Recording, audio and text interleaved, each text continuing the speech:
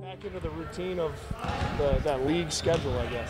I mean, we're excited to get started. Obviously, it's a tough task ahead. I think on the road in the Big East this year, because of the parity, is going to be especially hard.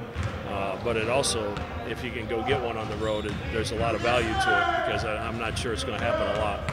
This team, your 2 road games, started those first 4 or 5 minutes, looked good.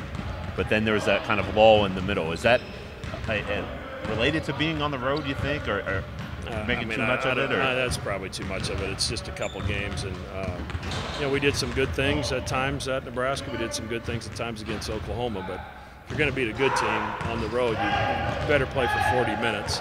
And we haven't done that very much yet this year, to be honest. And that's something we're continuing to work towards. We've got some guys still trying to figure it out. Until they figure it out, we're gonna have some struggles during parts of games. Yeah, if you're inconsistent, it shows up at least on the road. Absolutely. It shows up at home too. Yeah, it's there. It's there. Yeah. Trust me. Yeah. I mean, is that a concern for you at this point, abnormally, compared to seasons past? Well, I don't think it's abnormal, because we're mostly freshmen and sophomores. So I think any team in the country, if you watch Kentucky play with all their young guys, I mean, there's ebbs and flows to what they're doing, because guys are young, and that's part of the process, and you can't lose sight of that. You have to continue to work to try to improve, to try to get better, to make sure that when February and March rolls around, we're playing our best basketball. I guess when you diagnosed the matchup with Providence, how this group matches up with them specifically, what are some of the things that jump off in terms of what concerns you the most? Well, their physicality, obviously, and they do so much damage within 6 feet of the basket with their, some of the tight flex offense that they run, and because everything's run so close to the basket, you have all those bodies close to the basket when the shot goes up. So rebounding's always a premium when you play them. I think taking care of the basketball is a premium all the time when you're on the road, but especially against Providence, because at times they can be challenged to score, and those live ball turnovers, they do a pretty good job of turning them into baskets. What have you seen on film since UMKC, Oklahoma, maybe 2 games you could watch, as far as a high turnover rate goes from the players, as far as how many of those mistakes you can live with, or just how many are? Well, I don't like living with any of them, but the problem is there's not a common theme to what's happening. I mean, I think we've invented ways to turn it over this year. So, I mean, we have to try to clean it up. We had some foolish ones today in practice that you really can't explain. You're trying to throw a pass to something that isn't there. And we have to get better, and hopefully with maturity we do get better. They changed much at all? I mean, it's a small sample size, but without Reeves in the lineup, you prepare any differently? No, I mean, Reeves is averaging 14 a game. White took his spot. He's averaging 14 a game since Reeves has been out. So, I mean, really, he's stepped in. He's made threes. He's doing some things off the dribble, and he's a better defensive player than Reeves is. So they have their defensive numbers are much better since Reeves' injury. So it's not like I want him back in the lineup, because he's really a talented offensive player. But this is a good defensive team right now. They've been really good with their zone this year, and they've used it against you guys in the past to disrupt rhythm and stuff like that. What in your mind is the key to being as effective as you can be against that length? Well, it's the length that's the problem. I think their zone numbers are almost the best in the country this year, and it's exactly what you said. They have length in a lot of spots.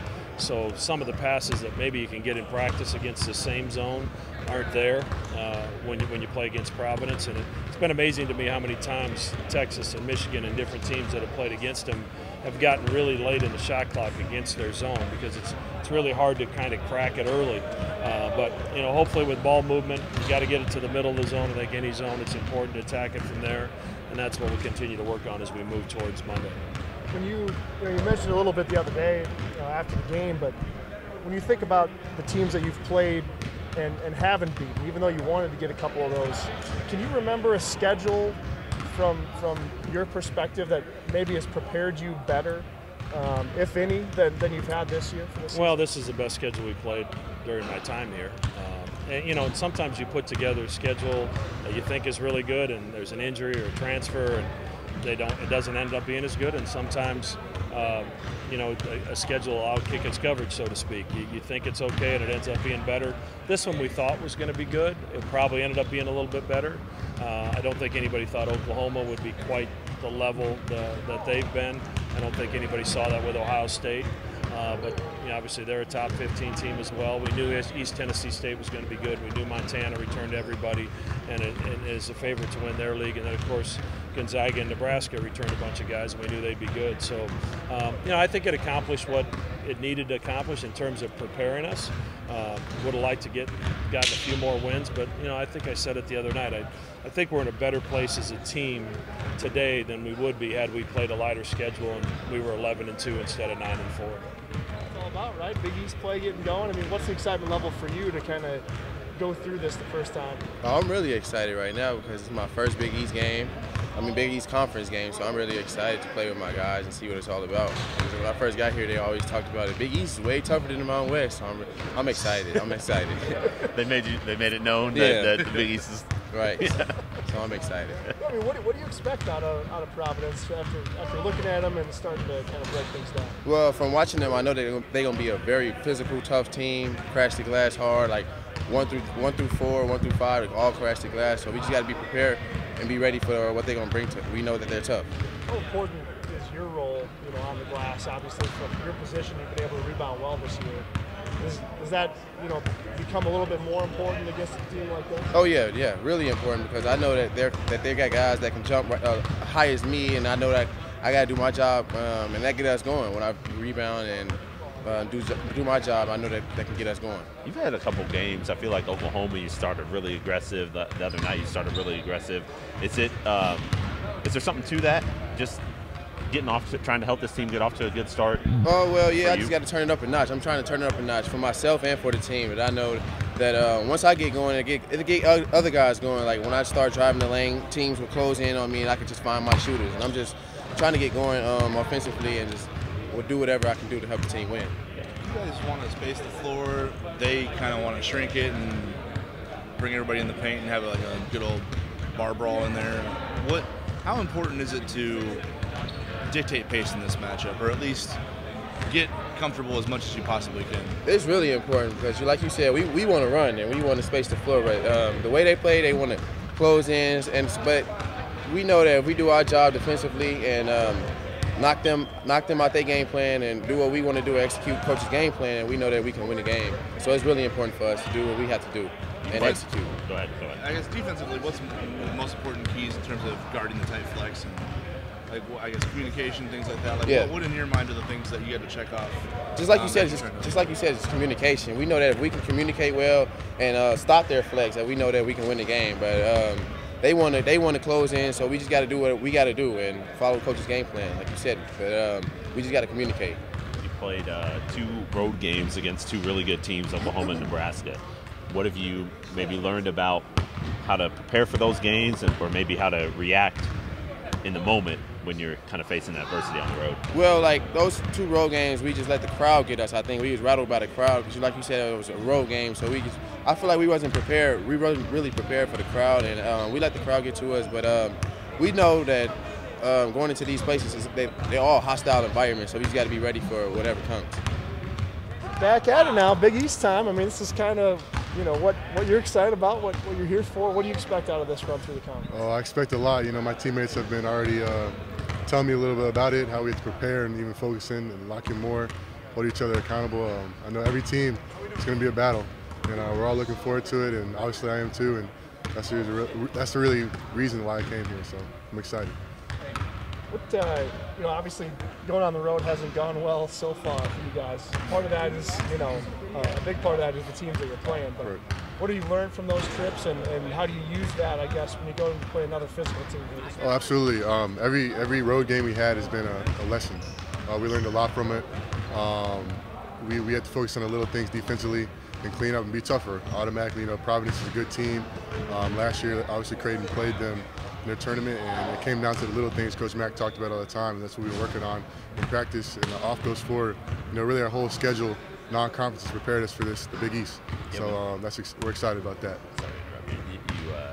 When you watch the film from that Nebraska-Oklahoma game, was it pretty glaring right away that the little things kind of made the difference in terms of them being able to build a lead? Was that? Absolutely. Like you said, it was pretty clarifying, and Coach Mack really pointed out the stat there too. And we kind of came together as a group, just players, and focused on the little things and talked it out. And Right. you know, talking is cheap, but we kind of said we got to do it, and we will. I mean, on the road in a different setting, I guess it kind of makes sense that you lose maybe some focus on the basics. How do you kind of zero in, even though you're in a new gym with fans who are kind of going crazy and trying to distract you, I guess? Right. And off those games we played, we kind of learned to feed off that energy the fans are giving and turn that negative energy to positive. So we're going to use that positivity and try to focus that in on the simple things, and ultimately those little things can add up to the big things, and we'll focus on that. You guys kind of want to make this pretty. They want to make it gritty. Like, Right. how do you meet them close enough in the middle to where you guys can kind of control the terms of engagement, I guess? Just play Creighton basketball. Play loose, play confident, play aggressive. I think that the master intensity and master aggressiveness and be who we are, be tough, and ultimately match that toughness, and we can do that. When you look at your non-conference schedule that you guys went through and all the teams that you guys played and the mistakes you guys made, the losses you guys took, like, how much did doing that against high-level competition throughout the first 2 months do you think will prepare you for the final 2 months of the season? Honestly, I think it was really good for us, those losses. I mean, now that those little things that we didn't do during those games showed up early in the season, now we can fix that, we can correct that, and have a big impact on conference play and going into post-tournaments. So when you look on film and you see the type of turnovers you guys are committing, you know, in games, the ones that I think you think are probably repetitive, right. How do you clean that stuff up in the show? I mean, you just turned the ball over 18 times, like, and you played in 4 days. Like, how do you maybe cut 6 of those off in such a short time, I guess? I think a lot of those turnovers, maybe 10 of them are on us, really. They weren't really forced. Yeah. So coming in the gym early and doing drills that Coach Mack has us doing before practice is kind of going to help us, you know, playing off 2 feet, slowing down the game a little bit. Obviously, Creighton plays fast. We do. We love that. But, you know, kind of simplifying the game and playing off 2 is what we have to do, and we will. We're just not going to beat ourselves and turn the ball over unforced. Sorry, have you been playing the 4 all year? No, they actually just moved to the 4 before the last game. Okay. What's the biggest difference for you? Maybe more of an interior, like that spot. A little bit of, you know, guarding big guys a little bit, and I would say the spacing, my positioning offensively is a little bit different. I would trail a little more than I usually have instead of running to the corner. But you know, whatever Coach Mack says, I'm gonna do to my best of my ability. I'm gonna enjoy it. So. Gotcha.